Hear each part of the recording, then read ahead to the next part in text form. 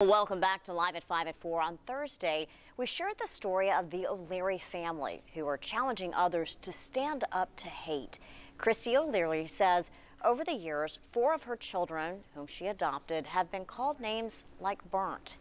And on several occasions, they've even been told to go back to where they came from.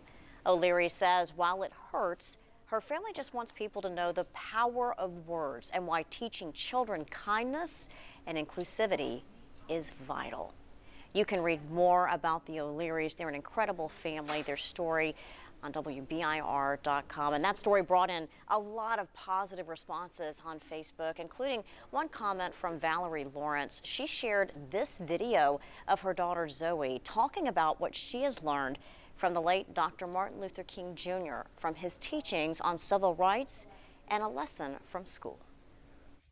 So what Miss Sayers told me Martin Luther King, it used to be like you couldn't play with them and they had skin color or black skin, and you couldn't like play with them or do anything with them. But Martin Luther King wanted to change it.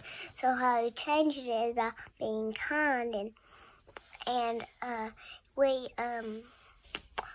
had this white egg and this brown egg on a plate, and one was brown and one was white, and we cracked it, and it was the same in the inside, and the outside was dental, but it doesn't matter about the outside, it matters about the inside.